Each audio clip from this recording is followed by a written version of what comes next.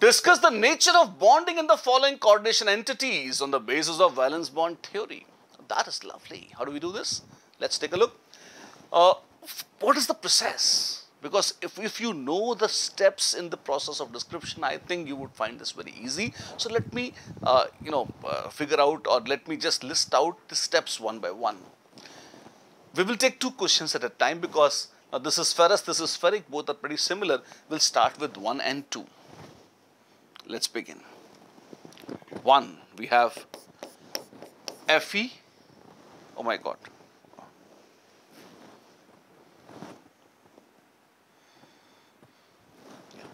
So first we will have Fe Cn6 4 minus, and at the same time the second one which says Fe F6 3 minus. How do we begin? Step 1. Isolate the metal ion.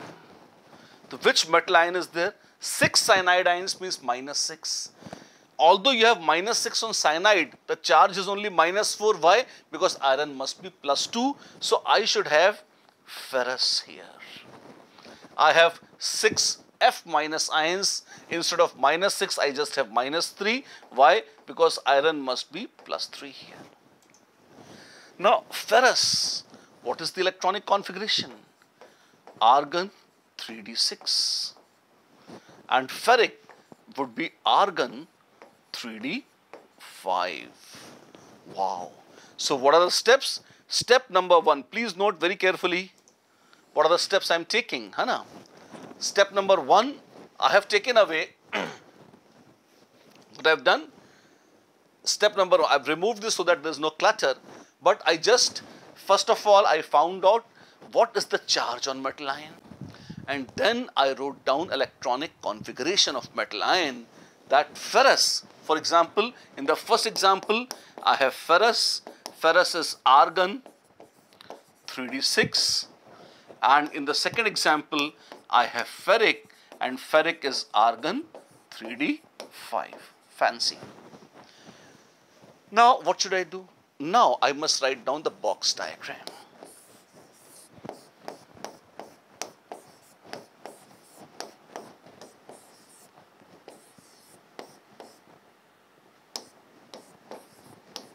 What is all this nonsense? No, this is 3D. There's no nonsense. This is 4S and this is 4P. This is 3D, 4S and 4P. Right? Something of that kind.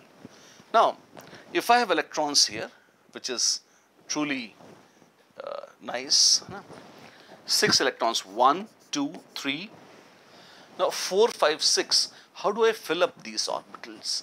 Now I must consider the field strength of the ligand. So what did I do? First, I wrote down the metal ion and the charge correctly. Second step, I wrote down the electronic configuration. Third step, I just drew up the boxes. I did not make any very special effort. I just drew the boxes. Right. And then I'm now trying to fill electrons, and when I'm filling the electrons, I must be very careful. If I have strong field ligand like cyanide, if it is cyanide, it is strong field, so I should pair the electrons. F minus is a weak field ligand. So usually, very often, electrons cannot be paired by F minus, or even oxalate ions, which are also kind of, not that glamorous or powerful. We'll see oxalate when we come to oxalate. First, let's stay with iron. Since cyanide is strong field and since it will cause pairing, this is what I get. Oh my God, these orbitals are empty? Yes. And coordination number is 6. What does this coordination number mean? It clearly means that I need 6 more orbitals to take 6 electron pairs from cyanide ions. One cyanide gives 1 electron pair, 6 cyanides will give 6 electron pairs. And where would these electrons stay? They will stay in D2sp3 hybrid orbitals, and they are all identical, 1, 2, 3, 4, 5, 6, and they will be like this. And that makes the geometry octahedral. So this is the nature of bonding, and I have D2sp3 hybridization, and this is the description. What about ferric? Let's try that. Now, first I have 3D. 4s, 4p, and if somebody is interested, let me even draw 4d. 3d, 4s, 4p and 4d orbitals. Fascinating. Now, ferric ions have D5 configuration, 1, 2, 3, 4, 5. This is the lovely D5 configuration, very much. What is the power of fluoride ions? There is no power of fluoride ions. So can fluoride ions pair? They can't pair. If they can't pair, then as lone pairs attack, they are coming towards ferric. Ferric ions is they are very casual. They say, go and sit outside, don't come in. Oh, that is an insult. Okay, let it be. But if you are coming, then sit outside, don't get in. Fine. Now, ferric ions being laloo, they can't help it. And you have 1, 2, 3, 4, 5, 6. You have sp3 d2 hybridization. This is now an outer orbital complex. Why? Because outer orbitals are being used, while the previous one was inner orbital. This is inner orbital. This is outer orbital complex. Then, in this case, because there is pairing, this is called low spin. And in this case, there is no pairing, so this is called high spin. Oh wow, that's it. That's it. Have we finished the description? This is the valence bond theory description of two complexes. Then what about the other two? Let's take a look at the other two. You have tris oxalato-cobaltate 3 and hexafluorido-cobaltate 3 ion. These are also very beautiful ones. How? Let's take a look. In both 3 and 4, I have actually cobalt plus 3 cation, both of them. And cobalt 3 is argon 3d6. It is argon 3d6. Are you aware that as you move across the periodic table from left to right, the tendency to become low spin increases? So cobaltic is, very keen to become low spin. But fluoride is so stupid, and this is such a laloo, very weak field ligand, that fluoride, although cobaltic is dying to pair up, fluoride ion cannot cause any pairing, and because of that, if you look at the configuration,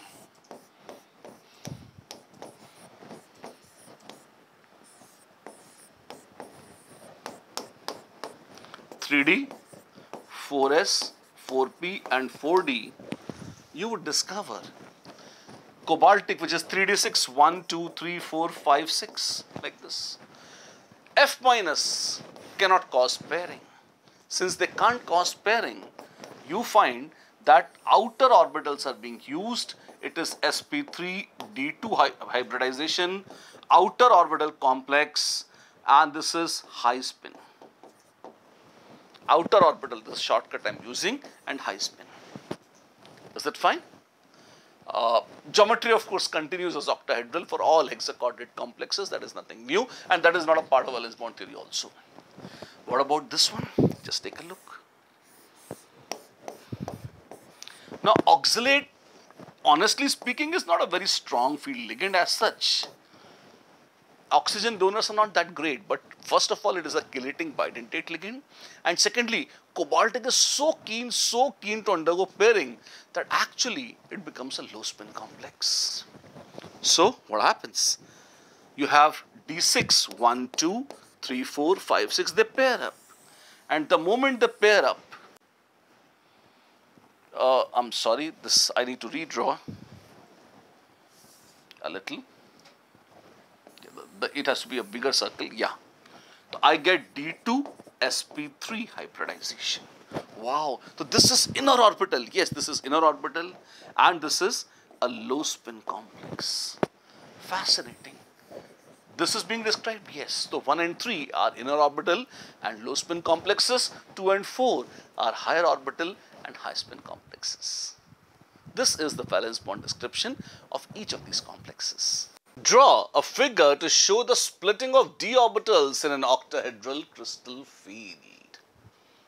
Now, this is Very, very interesting in many respects. Why? First of all, you have to appreciate that splitting of d orbital does not mean that you are trying to cut d orbitals and there are 5 and now after cutting they would become 10. No.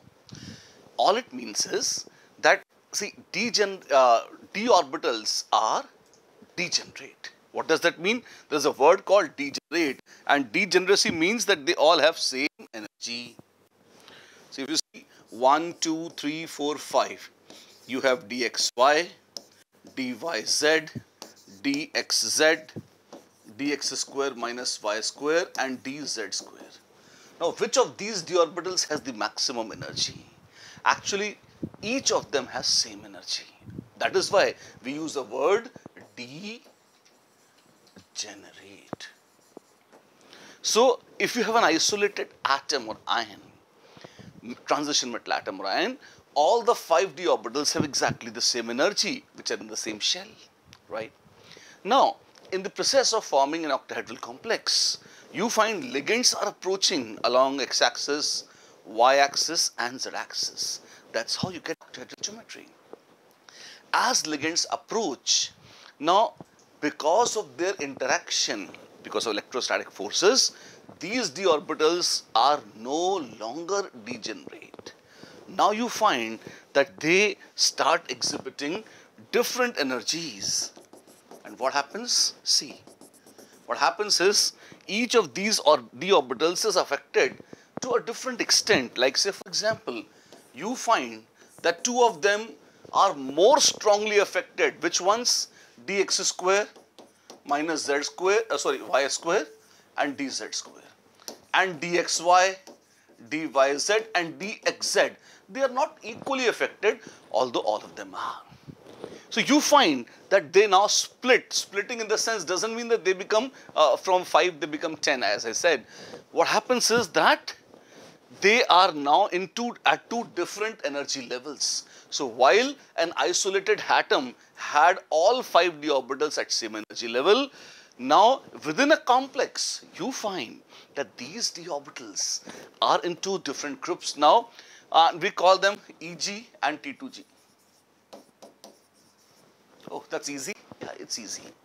And this is the so-called splitting of d orbitals in octahedral crystal field.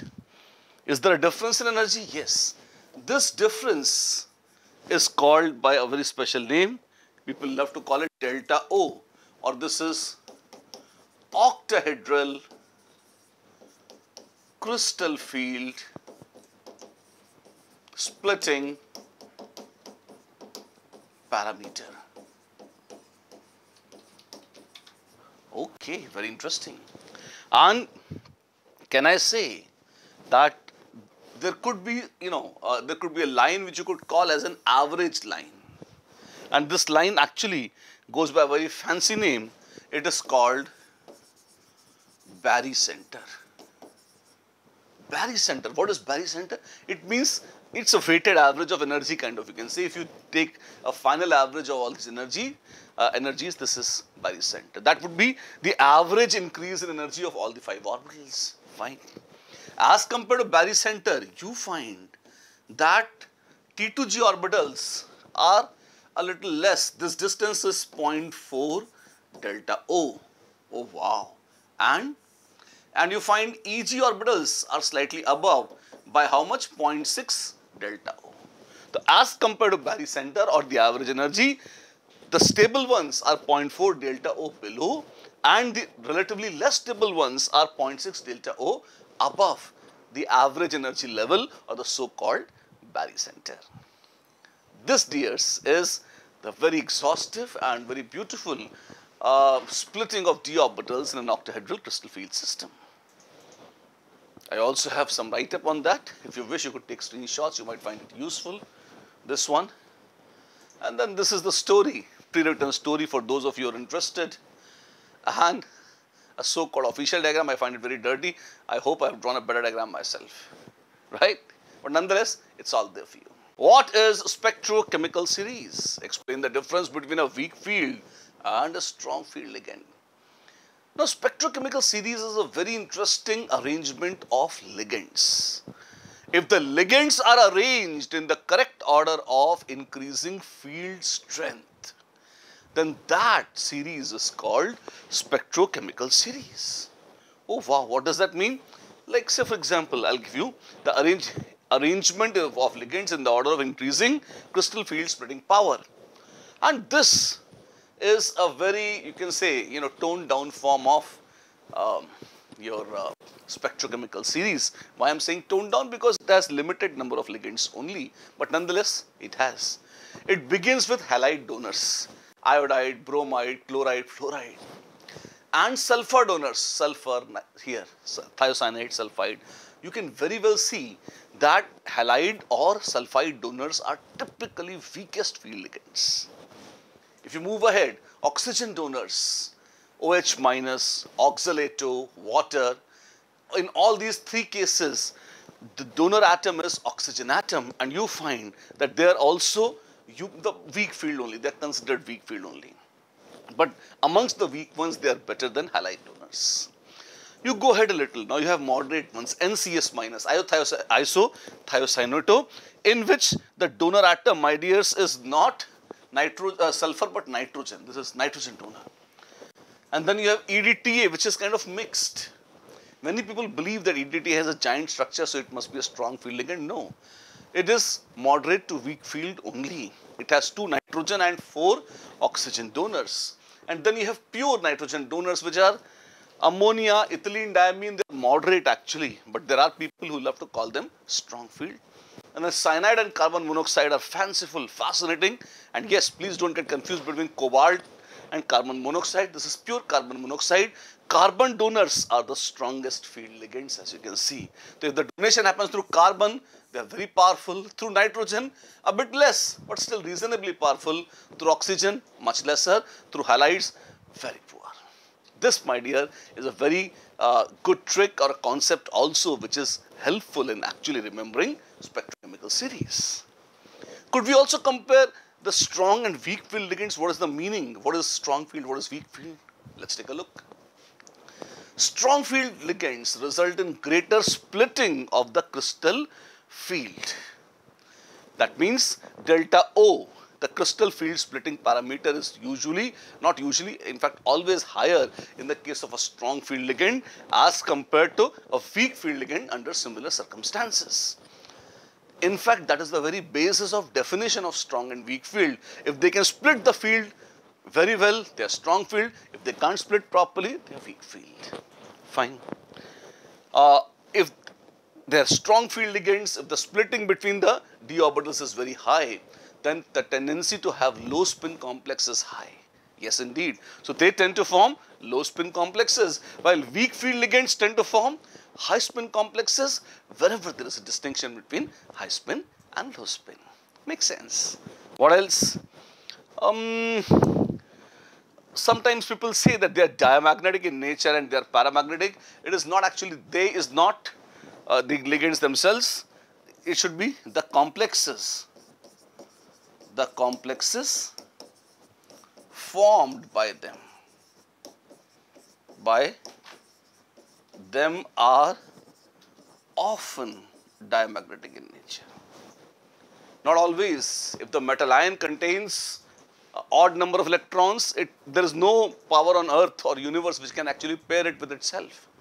So it would always be paramagnetic, although being a low spin complex like ferricyanide. But wherever there is a pairing possible, if there is an even number of unpaired electrons and if it is a low spin, a strong field ligand, then it tends to pair it up and you get a diamagnetic complex. And they also, it's not they, it is this only. The complexes formed by them are often paramagnetic in nature. Yes, indeed.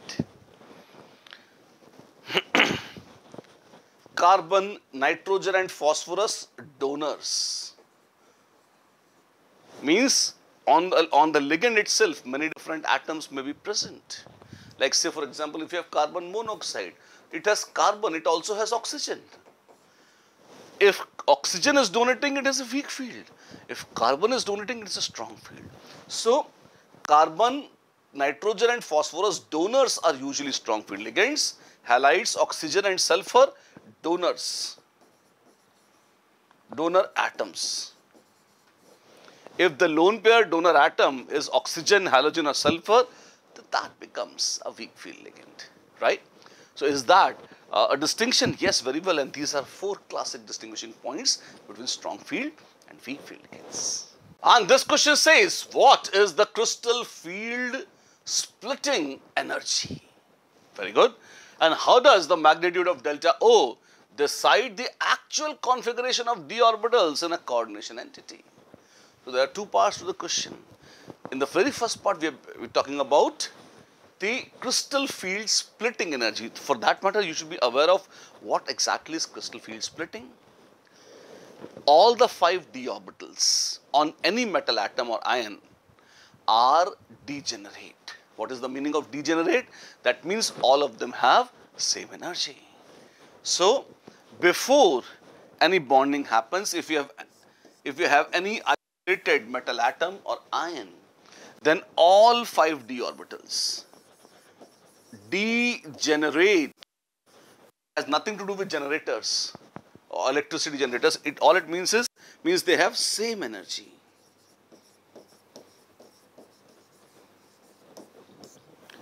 D orbitals. Which ones? All 5.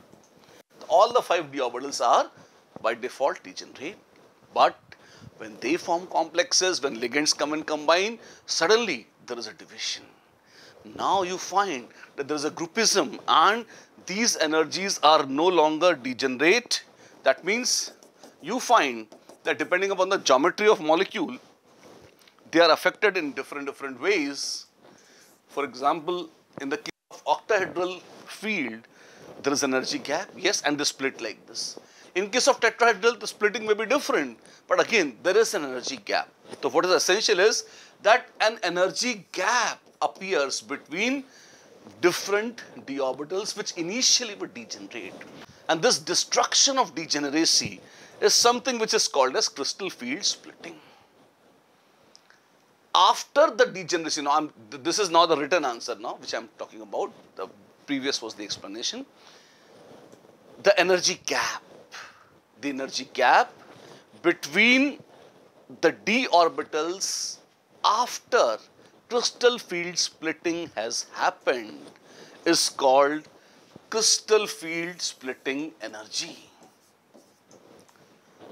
This is called crystal field splitting energy. For octahedral, it is denoted by delta O. For tetrahedral, you can use delta T, etc., etc.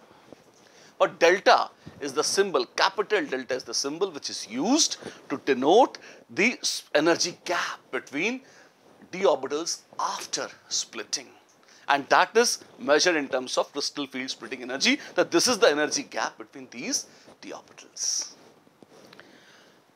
That is the first part of the question. The next part says, how does magnitude of delta O decide the actual configuration of d orbitals in a coordination entity?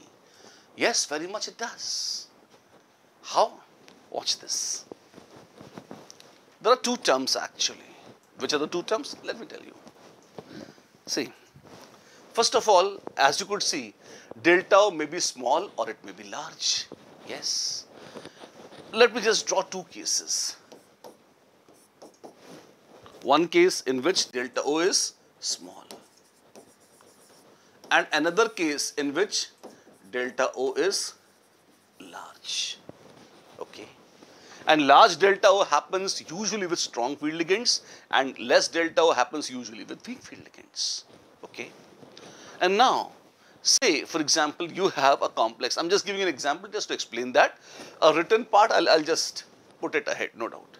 Now say you have a D6 configuration. Yeah, let us start with D4. It will be much simpler. You have a D4 configuration. That means 1, 2, 3, 4. You had 4 electrons initially, and after splitting also, you should have 4. Now what happens is 1, 2, 3. Till 3 it is fine. But the moment you want to put 4th electron, there is a problem. Why? If the gap is small, you find the electron jumps. It goes up. Okay.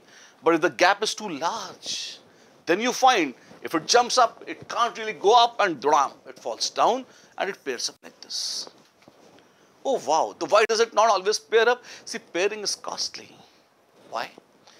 For the very simple reason, if the same electron has to enter in any orbital which already contains one more electron, so there is bound to be electrostatic repulsion. And against this repulsion, I have to thrust this electron. That means that I have to spend some extra energy in that. And that, my dears, is called the pairing energy. So what is pairing energy?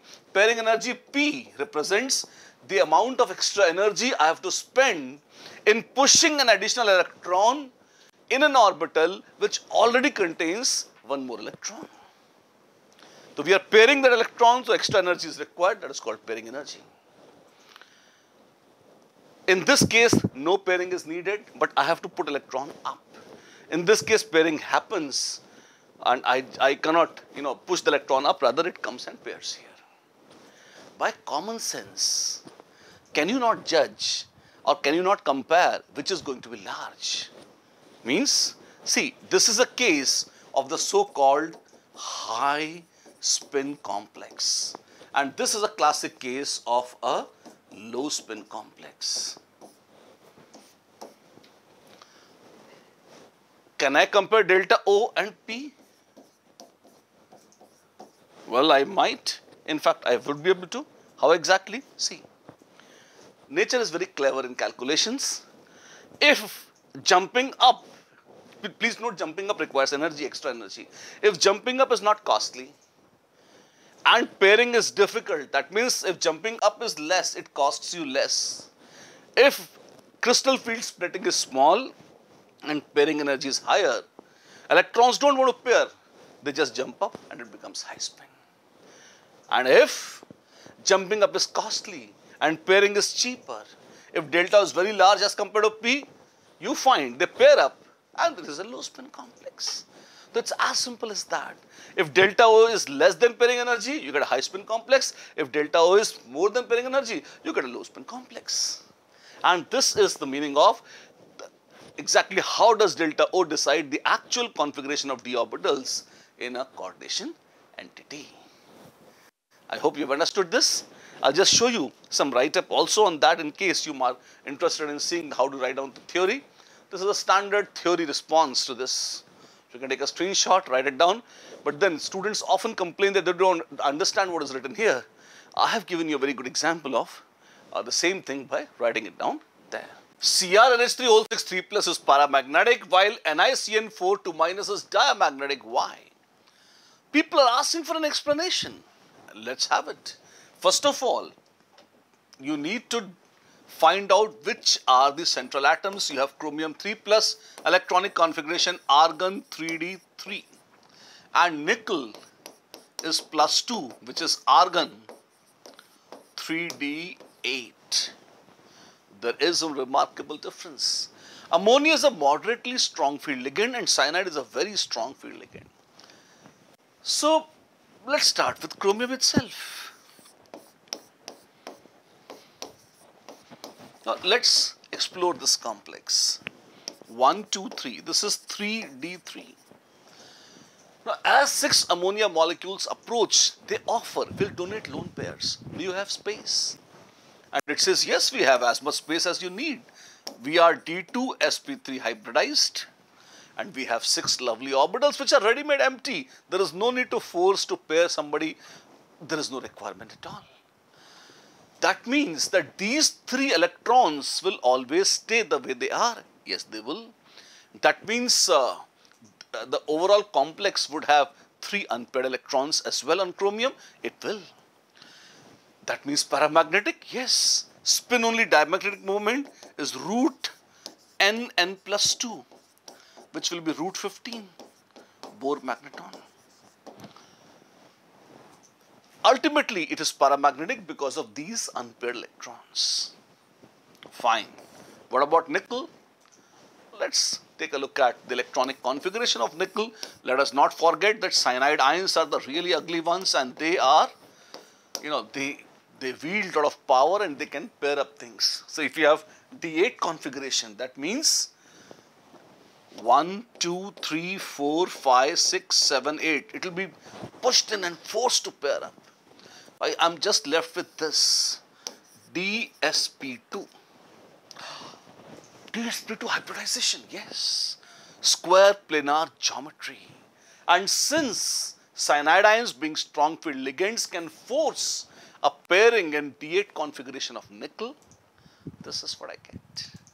This is the valence bond theory explanation of why chromium is paramagnetic while nickel is not. Cyanide ion pairs up all the unpaired electrons, and since no unpaired electrons are left on nickel or on the complex, it becomes diamagnetic. As simple as this. A solution of NiH2O whole 6 2+ is green, but a solution of NiCN whole 4 2 minus is colorless. Explain. As we can see, aqua ligands are weak field ligands while cyanide is a strong field ligand. Because aqua ligands are weak field, the crystal field splitting parameter is not as much. And since the crystal field splitting parameter, let me draw that for you, 1, 2, 3, 4, 5. There are 5 d orbitals, right? And when they split, Eg and T2G, now you have nickel 2+, which is a D8 complex, 1, 2, 3, 4, 5, 6, 7, 8. So 1, 2, 3, 4, 5, 6, 7, 8. This is a D8 complex, fine, the aqua complex of nickel. Since delta O is small,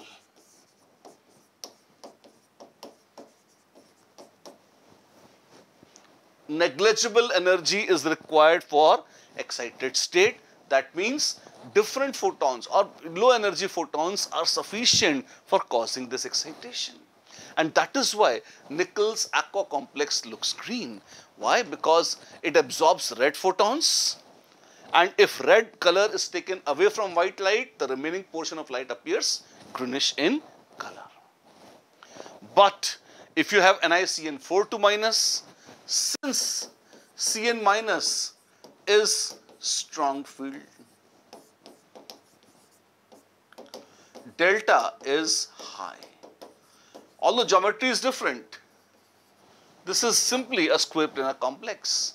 Splitting may not be exactly in the same pattern, but the fun part is the gap is much higher.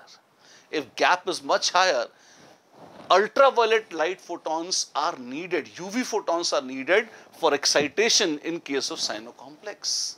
Since the photons which are being absorbed do not belong to visible spectrum, no visible photons are absorbed by this, and that is why if white light falls on this, complete white light passes through or it's reflected back, and the solution appears to be colorless to a human eye. And that's why this cyanocomplex appears colorless. Why? It absorbs in UV spectrum while this one absorbs only red photons. Delta O is less for weak field ligands and delta O is high for strong field ligands. This is the correct reason.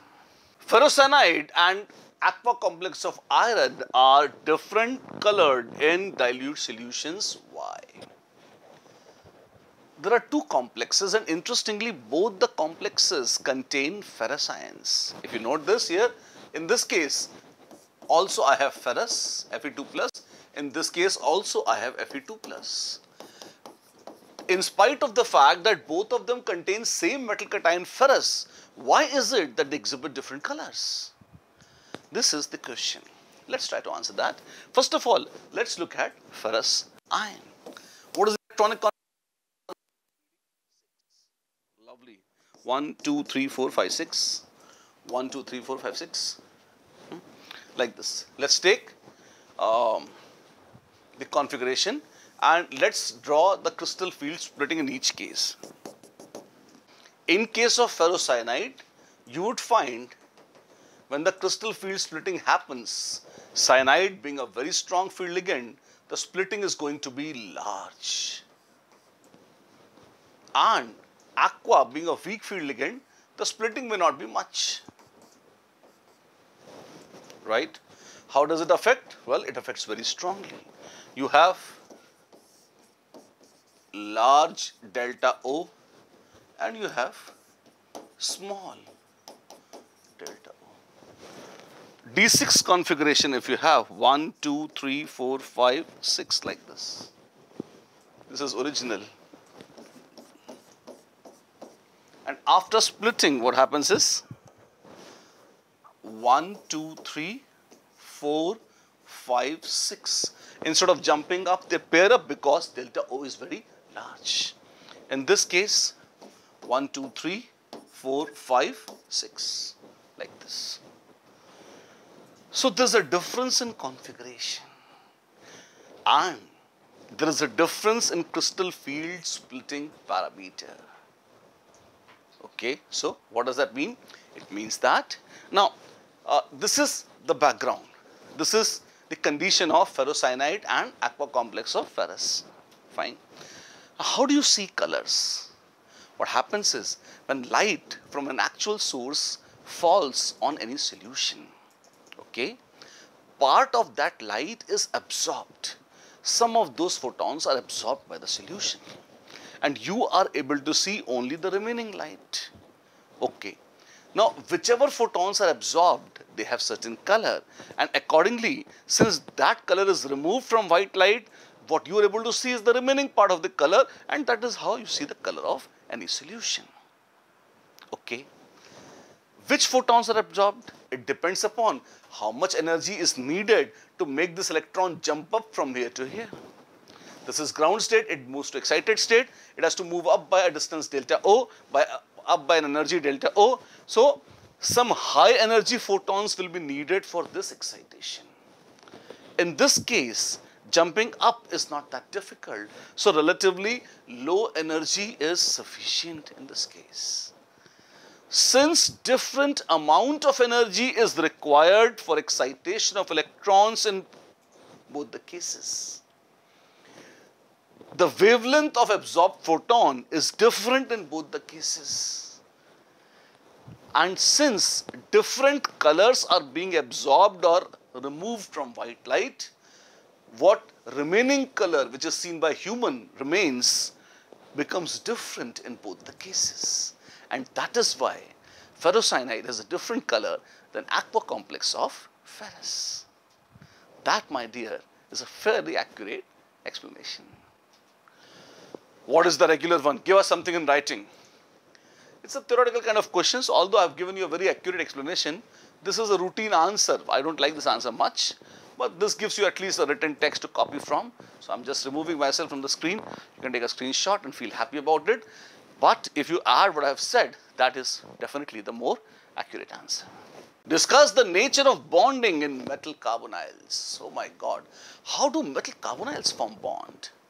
What are metal carbonyls? If a metal atom or a metal ion combines with carbon monoxide ligand, then what you get is a metal carbonyl. Okay. And what happens is this. I mean, this is a very formal routine answer you can see. You can take a look, no doubt. I'll explain the same answer. If you want a written answer, this is the answer. You can just write down with grammar, but the explanation comes here. Let me say this for you. Very important question, very useful question. What happens is this. First of all, please remember metal carbonyl. In metal carbonyl, carbon monoxide is a very powerful, it's a strong field ligand. Because it is a strong field ligand, you find that all the metal carbonyls are low spin complexes. So whenever there is a distinction possible, number one, CO is a strong field ligand. Hence, all metal carbonyls are low spin complexes. So they cause pairing of electrons. Yes, if there is a possibility, they always cause a pairing of electrons. Let us, for example, take a case of the very famous NiCO4 tetracarbonyl nickel. Now, oxidation number of nickel in this case is 0. That means it has electronic configuration argon 3d8 4s2. If you look at the ground state configuration,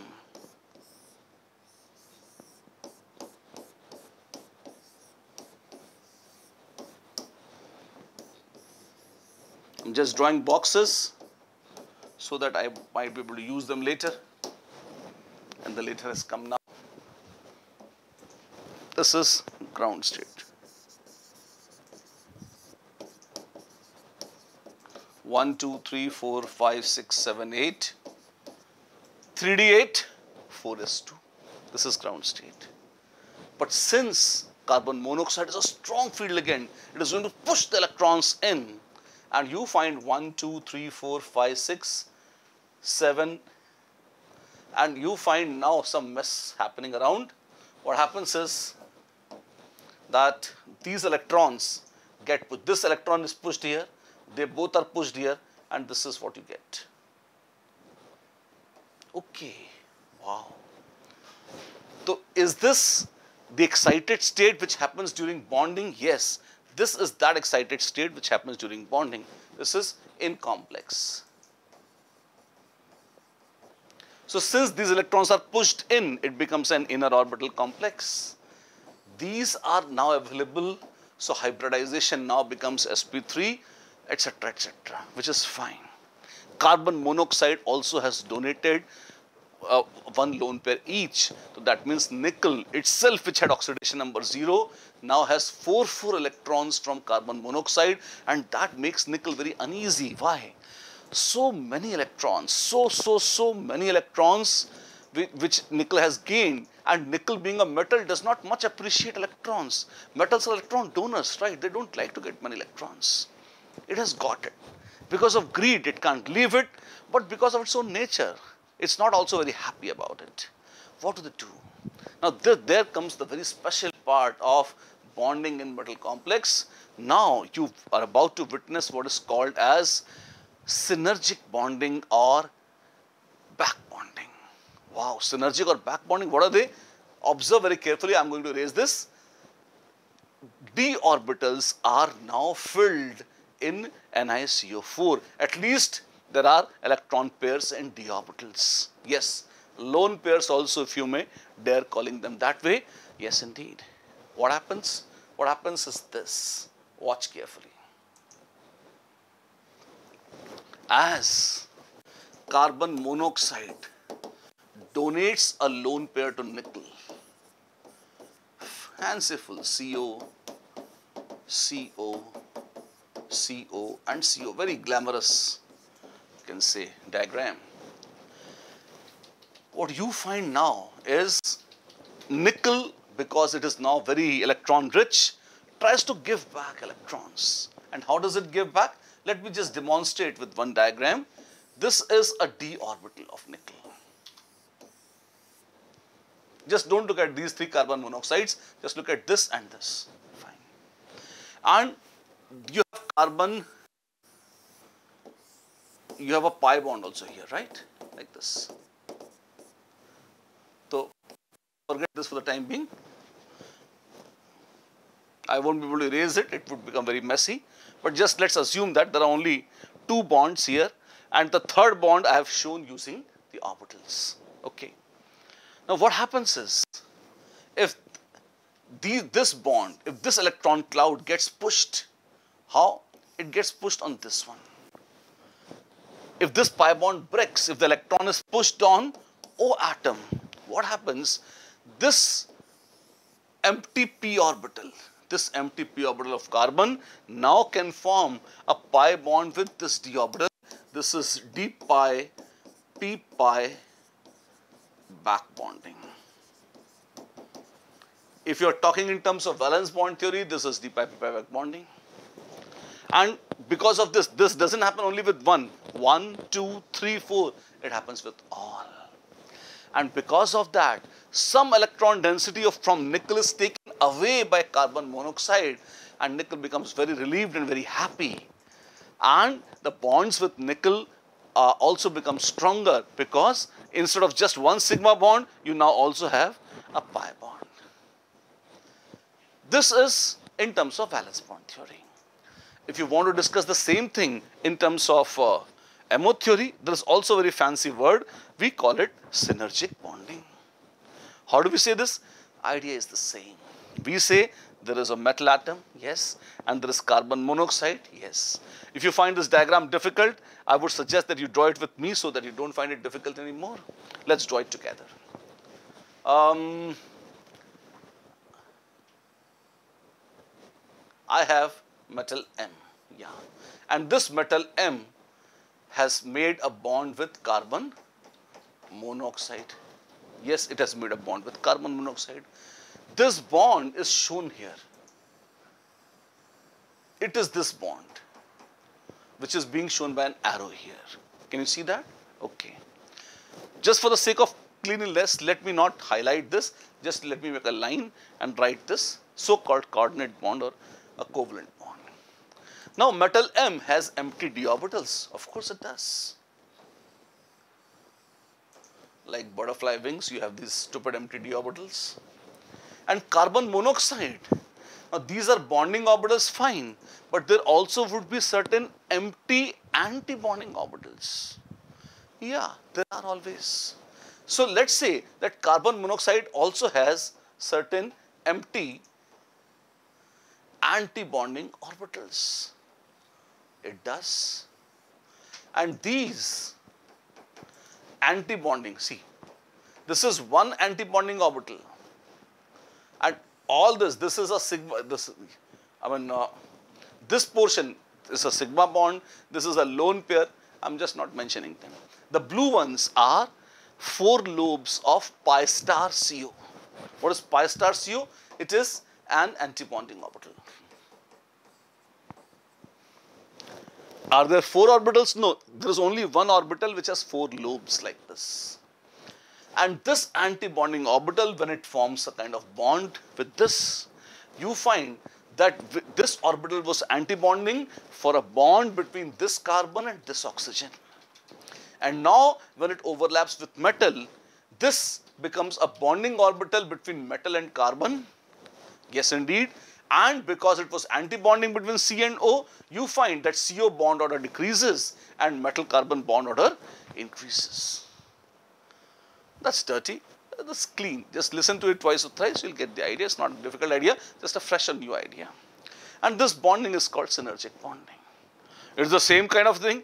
It is very much same kind of thing, just that this is an MO explanation with a very fashionable new name, synergic bonding. And what we talked about was a classical valence bond theory name, which is d pi p pi pack bonding. Either way, it's fancy, it's good, and it's useful. I hope you understand this. Give the oxidation states, d orbital occupation and coordination number of the central metal ion in the following complexes. But they have asked you quite some bit of details. But very interestingly, the first part of this is a repeat. Means this is same as 9.15 third part. So since they have asked this and we have already answered it before, there is no point repeating the whole thing.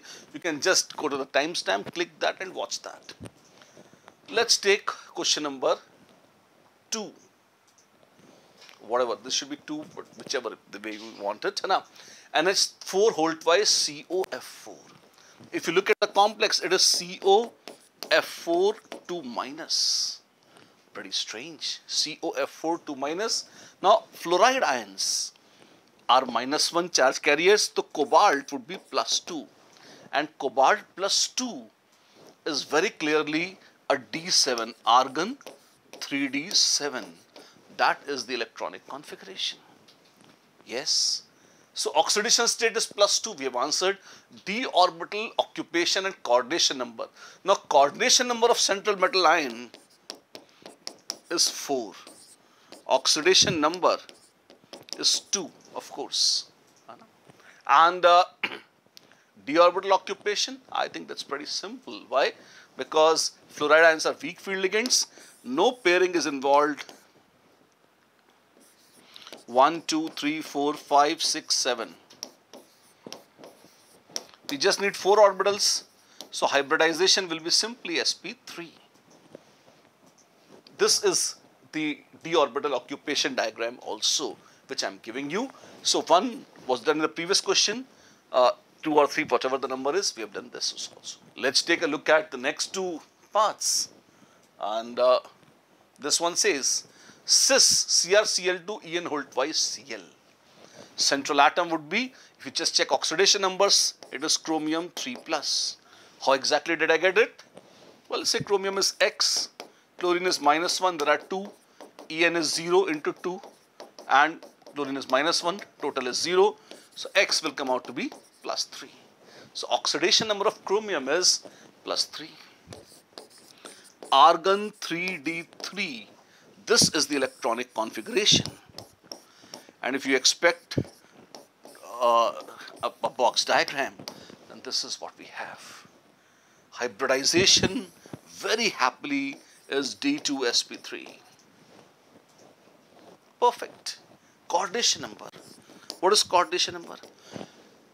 Chloride ions are monodentate ligands. So 2 chloride ions is 2. Ethylene diamine is a bidentate ligand. So it is 2 into 2. Total coordination number is 6. Wow. So coordination number is 6 for first, 6 for second, 6 again for this one, and 4 for the second one. Second, third, whichever way NCERT is numbered it, this is the way it is. Got it? Fine. So far, so good. What about the last and the least? Let's take a look. MnH2O whole 6 SO4. This is manganese plus 2. Argon 3D5. Fascinating. Let's draw a box diagram. 1, 2, 3, 4, 5. What about hybridization? Well, as good as it gets, it is sp3d2. It is obviously a high spin complex. Coordination number is 6. D5, everything has been told about the d orbital occupation also. Coordination number and oxidation number, that is a diagram. In addition, we have also told the hybridization, which wasn't really asked, but I thought it may not be a bad idea simply to mention that. Done. Write down the IUPAC name for each of the following complexes, okay, and indicate the oxidation state, electronic configuration and coordination number. Also give the stereochemistry and magnetic moment of the complex. So greedy they are. It looks straight from our notes, but then, well, tell everything. So there we are. Let us say everything. First of all, the IUPAC name of each of them. First one, let me write down. Potassium. And then brackets begin. So I am going to write down a space, there's a blank, and then I'll write the further name. I have to list all the ligands in alphabetical order. So di, aqua, di, oxalato. This is oxalate. So dioxalato. Chromate 3. Why did I write chromate? It is chromium. And if this is anionic part, I must put suffix 8, so it is chromate. Oxidation number is 3.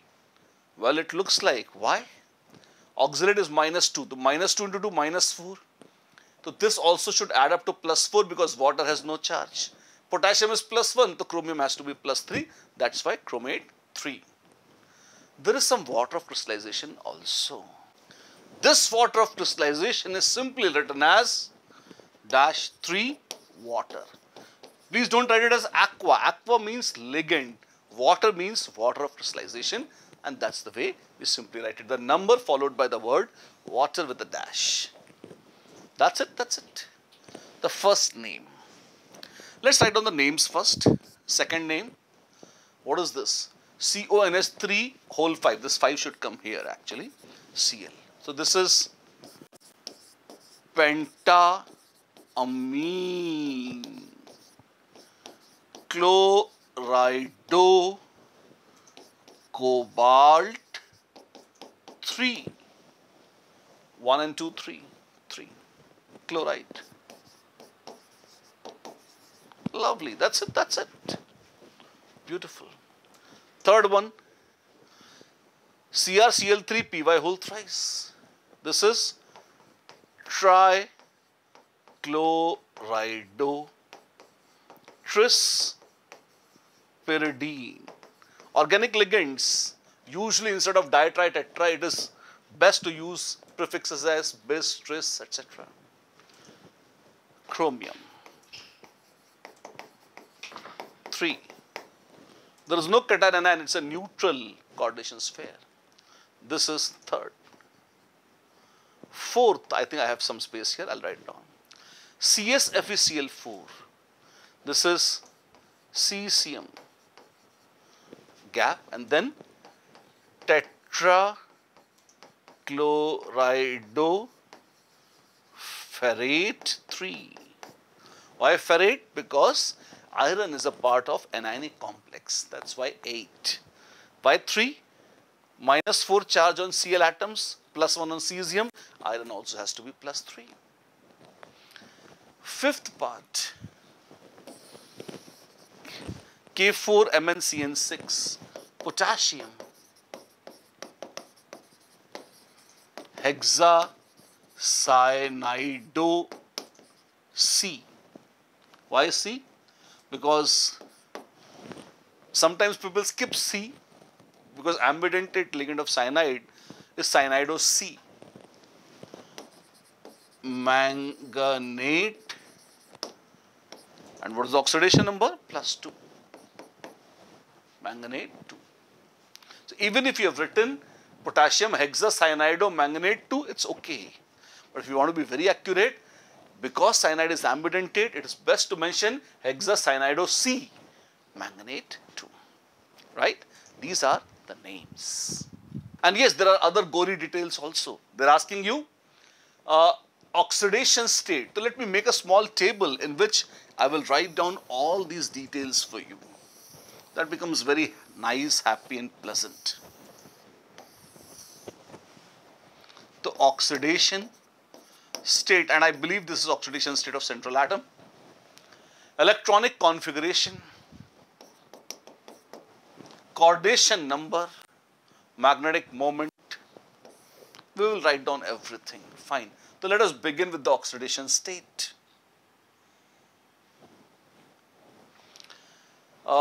The first one, oh, I just wrote here, I should not have written here. I'll just erase it off.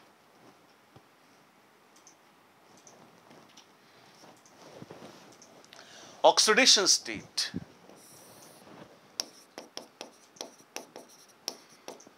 And electronic configuration. This is chromium plus 3. We already mentioned this while naming. Chromium is plus 3 here. Cobalt is plus 3 here. Chromium is again plus 3 here. Iron is plus 3. Fascinating. Out of 5, 4 of them are plus 3 complexes. Perfect. One job done, oxidation. Electronic configuration.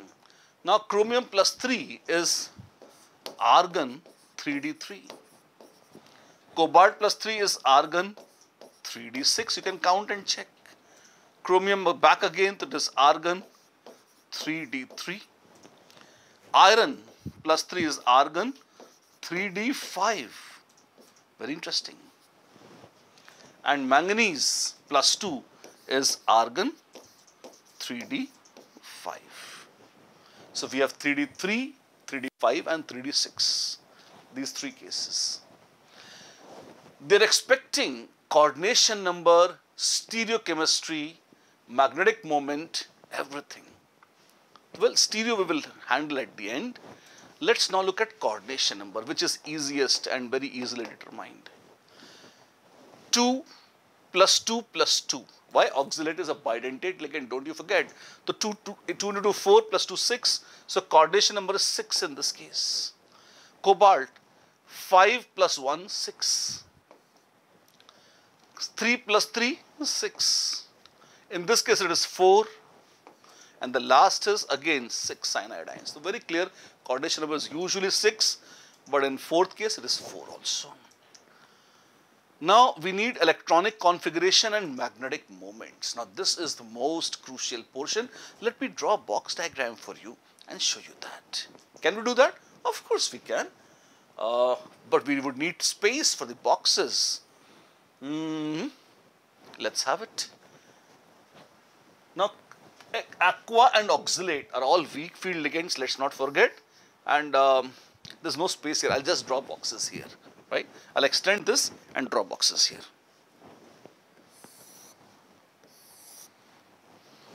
Let me just take first one.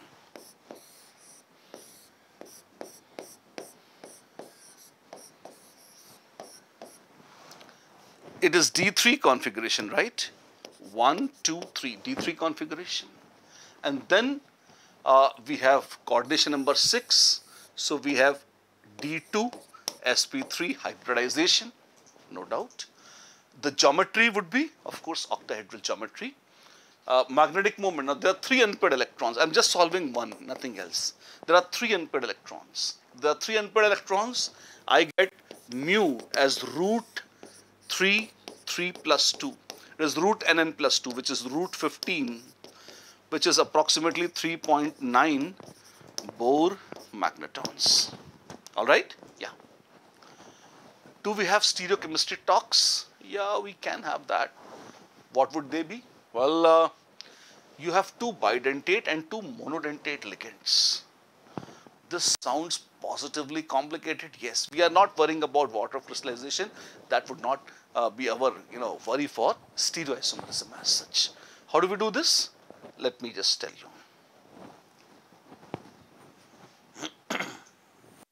If you look at question number 1,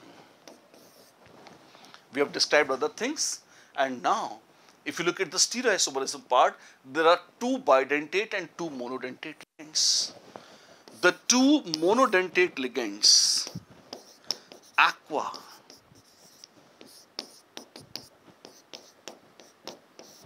they could be trans, yes, or those aqua ligands could very well have been cis.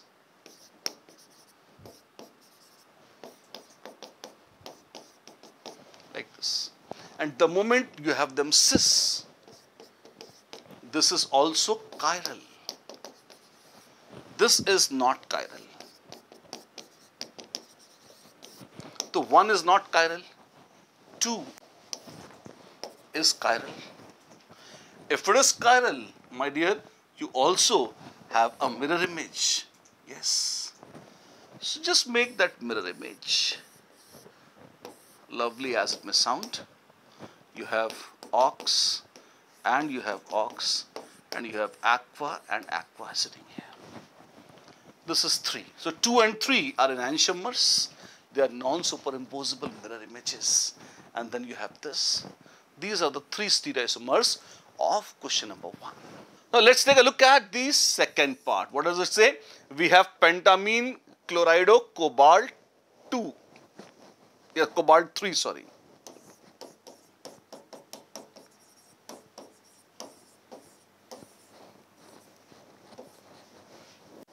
If you look at this complex, now first of all, oxidation number of cobalt would be plus 3.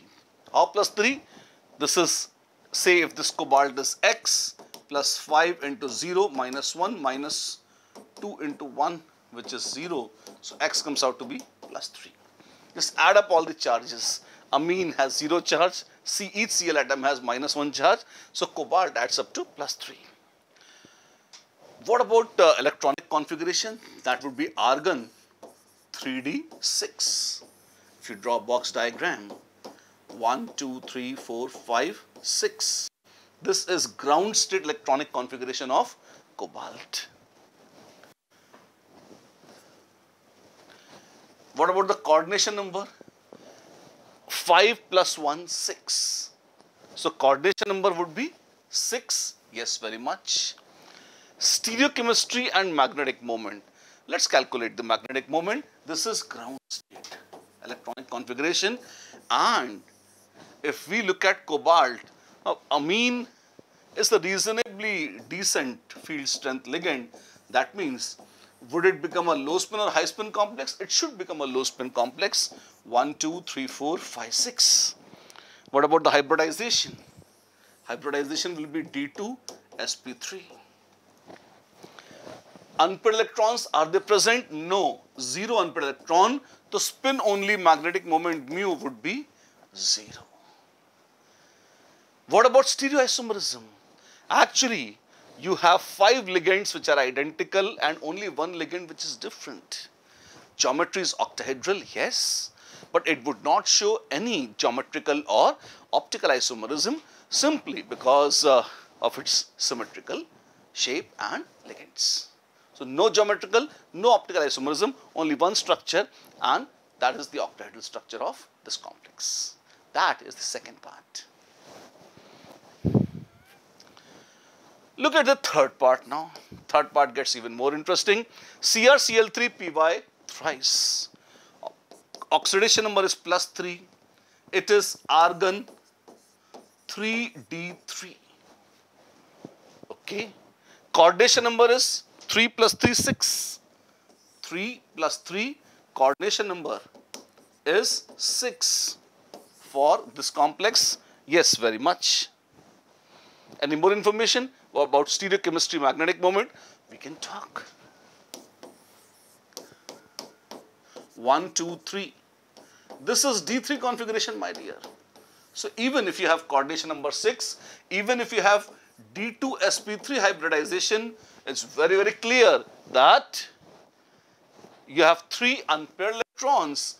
Number of unpaired electrons is 3. The spinel magnetic moment is √3 into 3 plus 2, √15, which is 3.9 something Bohr magneton. This is our spin only magnetic moment. Okay. What about the stereochemistry? Stereochemistry is the most fascinating one. How? Let me show you. I'll need space to draw, so I'll just remove this. Watch this. If you have a geometry which is based on an octahedron, okay, so what? No, there's something significant. If you have cobalt here, that's lovely. Well, you should have cobalt, that's fine. And there are 6 ligands attached. 3 of them are Cl, 3 of them are pyridine. Cl, Cl, Cl. Just look at this, and if in case you have Cl, Cl, Cl. Now, can you see that these three chloride ions, yes, I can see them, and they are in a plane, they are very much in the plane indicated by the red square. And this plane actually passes through the central atom of cobalt. Yes, very much it does. And if the plane joining any 3 ligands passes through the central atom, then we attach a name that this is a mer isomer or meridional isomer. It's a stereoisomer, it's a geometrical isomer. You have pyridines here. If you join these 3 pyridines, you'll again get a plane which passes through the central atom, and if you join these 3 Cls, you get a plane which also passes through the central atom. If the plane joining any of the 3 ligands passes through the central atom, the 3 identical ligands passes through central atom, then we say it is a mer isomer. On the other hand, if I have pyridine like this, and in case I choose just to join a plane made by these 3 Cl atoms, oh my God, I do get a plane, but that plane passes, that plane is a plane which does not pass through the central atom. It is just one of the faces of the octahedron. It is just one of the faces of the octahedron. Where is octahedron? I'm just trying to show you the octahedron, that's it. This is the octahedron. And that is why this is called facial, or in shortcut FAC isomer. So you have FAC and MER, facial or meridional isomers, and 2 geometrical isomers are possible for this one. 2 geometrical isomers. Any optical isomerism? No, both of them are achiral. Both of them are achiral. Achiral means not chiral. There is no optical isomerism associated, but yes, they are very much geometrical isomers. This is the third part. If you look at the fourth part, CsFeCl4, the complex part is FeCl4 minus. It contains ferric ions, wow, and ferric is argon 3d5. Chloride is a very weak field ligand, and D5 itself is a beautiful configuration. As a consequence, you find that in the hybridization portion, this invariably happens to be a high spin complex, no pairing necessary, no pairing possible. The hybridization is sp3. Coordination number is 4. Please note, coordination number is 4. Hybridization in this case would be sp3 because these are the only orbitals, 4 orbitals which are available for accepting the donation. We have oxidation state, electronic configuration, coordination number. Now, stereochemistry and magnetic moment. I have 5 unpaired electrons. So, spin only magnetic moment will be root 5 into 5 plus 2, which is root 35, which is 5.9 something Bohr magneton. So, we have the magnetic moment also. What about stereochemistry? There is no complexity here. It's a simple tetrahedral molecule, very symmetric. All the ligands are same homoleptic complex. There is no geometrical or no optical isomerism which is exhibited in this case. And there comes the last and the fifth portion, K4 MnCN6. If you look at this, manganese carries an oxidation number of +2.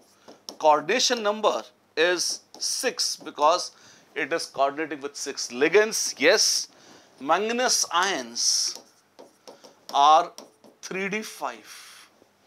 It is a 3d5 complex. Cyanide ions are very much strong field ligands.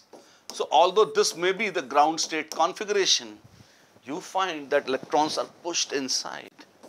What do you get? In complex, this is what you get. 1, 2, 3, 4, 5.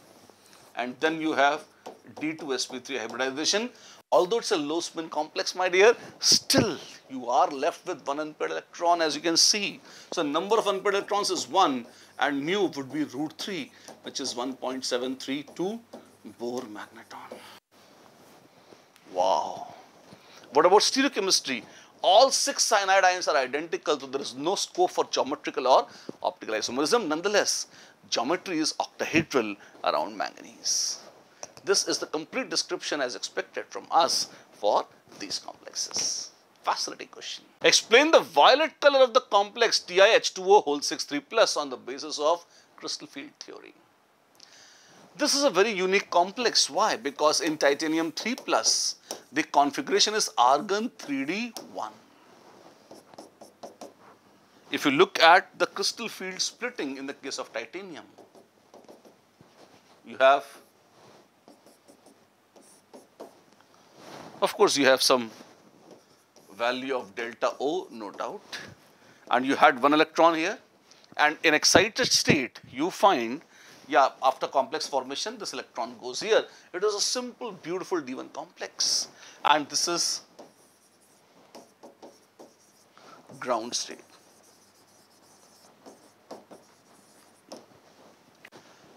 What is the possible excited state when this electron jumps and goes here?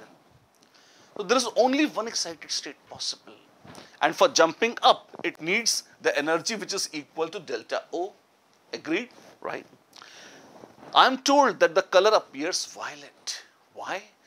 If the color appears violet, the complementary color of violet color is yellow. That means this absorbs yellow photons. The color appears violet, and the reason is it absorbs yellow colored photons. And the energy of these photons corresponds to the crystal field splitting parameter. Energy of absorbed photons is equal to delta O, which is crystal field splitting parameter. And this incidentally happens to be same as the energy of yellow colored photons, and that is why they are the ones which are absorbed, and the remaining violet color gets transmitted, and that is why the solution appears violet in color. What is chelate effect? Give an example. First of all, do you know what is chelate? Some people call it chelate. No, you are not making a besan ka chila or something. It's not chelate, it's chelate. The correct pronunciation is chelate. Well, and what is chelate effect? typically you find that whenever any chelation happens, the complexes are more stable. What? Let me just define chelate once. I mean, you're supposed to know them, but just for your benefit, let me repeat them. Whenever we have at least one bidentate ligand or one multidentate ligand. See, if all the ligands are monodentate, it's just a complex.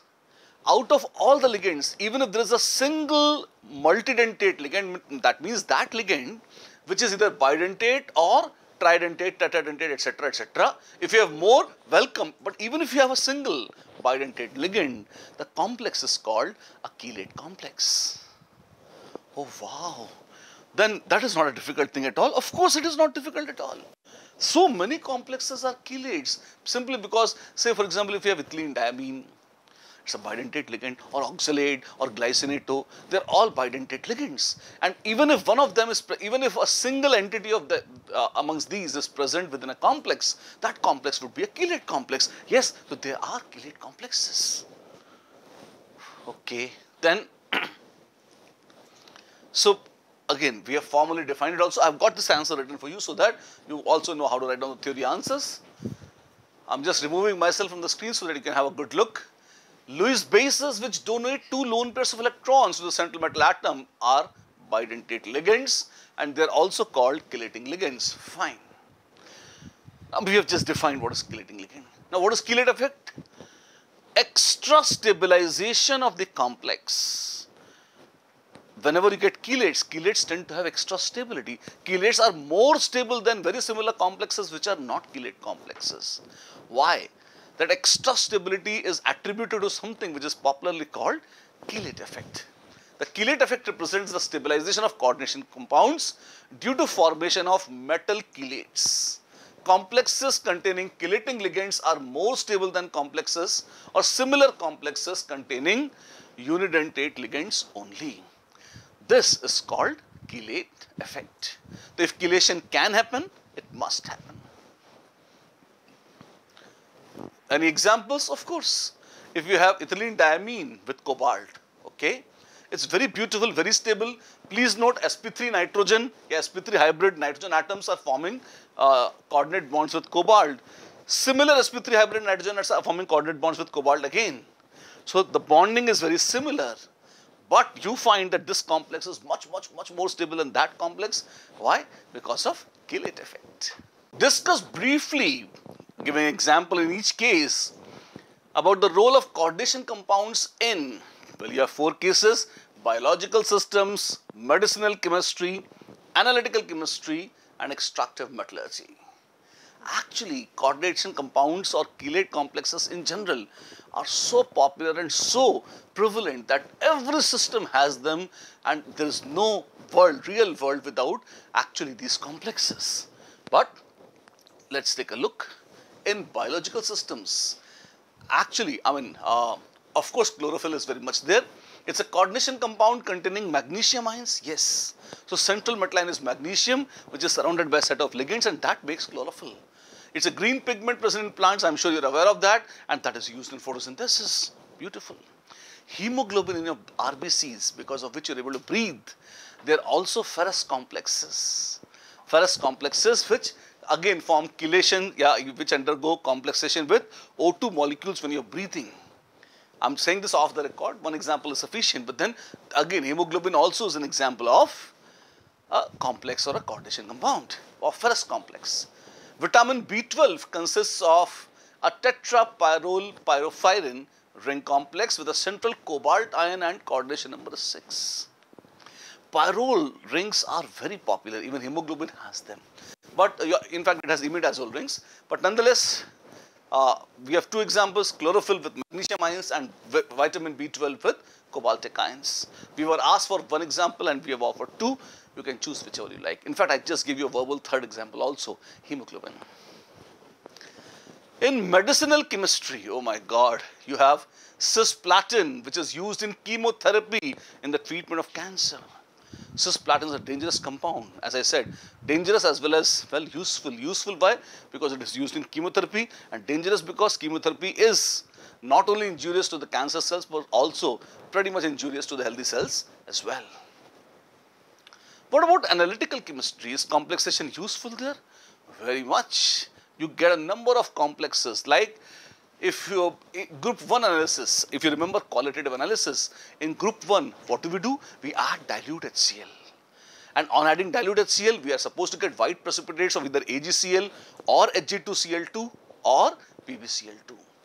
How do we test them further? Add aqueous ammonia. If you add aqueous ammonia, silver in the form of AgCl is very much capable of forming a water-soluble complex or a coordination compound with ammonia as ligands. It dissolves in the solution, forming a colorless solution which contains the amine complex of silver. On the other hand, lead fails to form any such complex and remains unchanged. So, if the white precipitate on adding dilute HCl dissolves in aqueous ammonia, forming a complex, we say that this is quite a characteristic test for silver ions. No change means lead. If it turns black, mercury, but that is besides the point. Coordination compounds are not involved there, but this is an example of coordination chemistry. When AgCl used to dissolve, this is the reaction. Numerous examples can be given, but this is a very classic and the first elementary example from analytical chemistry or qualitative analysis as they call it. In metallurgy, if you see, this some correction needed here. This is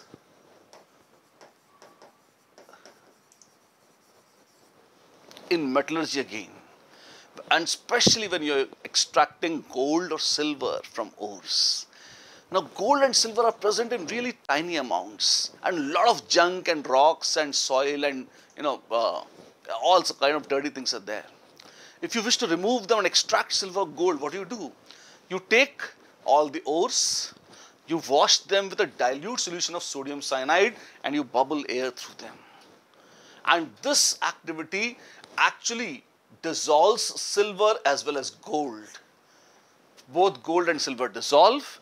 Silver forms AgCN whole twice minus, and gold forms AuCN whole twice minus. There is a minus charge missing here. Let me add that. So, they come in the solution in the form of a dilute cyano complex. Then what do? You just filter it. All the soil, mud, rocks get filtered out. You have a clear-cut solution which contains complexes of silver and gold.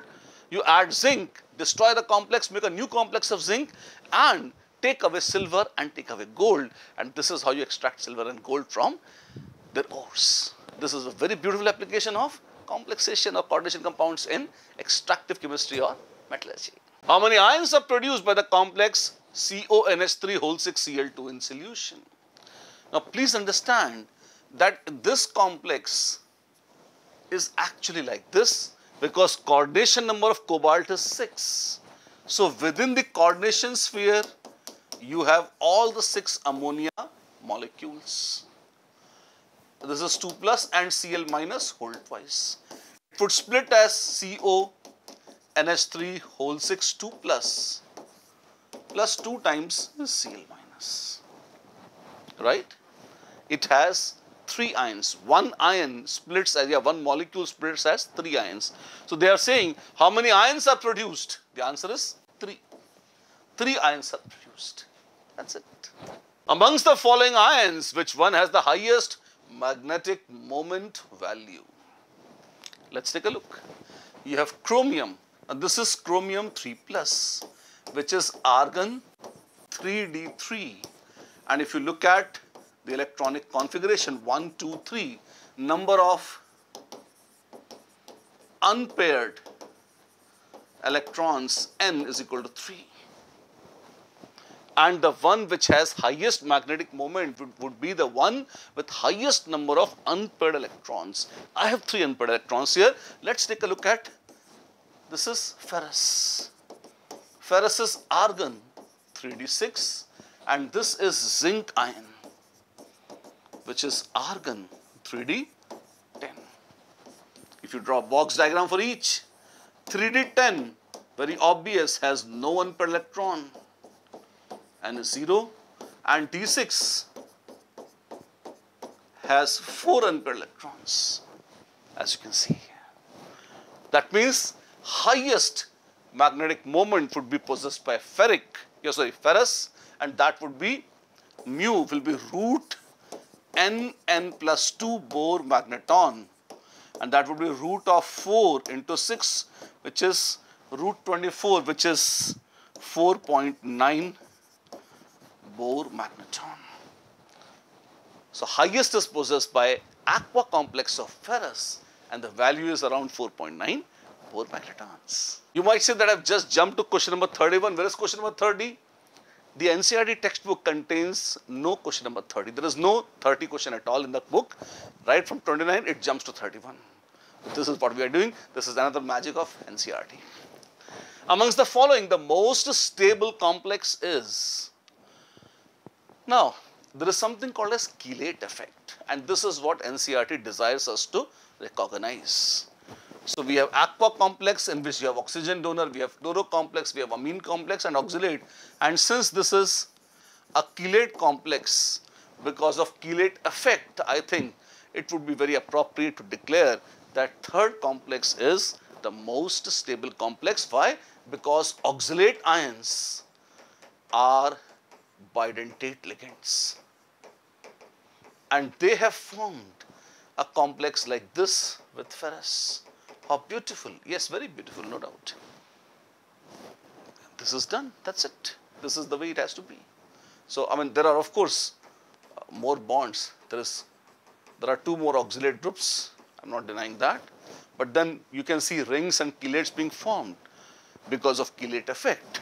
This is the most stable complex. Now, 32nd is an interesting one. It says, what will be the correct order for the wavelengths of absorption in the visible region for the following? And I am given nickel 2+ complexes. I2+. All have coordination number 6. All are hexa-coordinate complexes, octahedral geometry. Nickel 2+, in each case you would find it D8 complex. If it is a D8 complex, this is the ground state electronic configuration. Fine. As field strength increases, now NO2 minus is a stronger field than amine, and amine is stronger field than ammonia. As you come across here, delta O increases. As crystal field splitting parameter increases, this means if I move in this direction, energy required for excitation of electrons increases. Now, energy required for excitation comes from photons. This means energy of absorbed photon increases in this direction. If you are going that way, it increases. If you are coming reverse, it increases. This increase sign is as per the direction of this arrow. Don't get confused.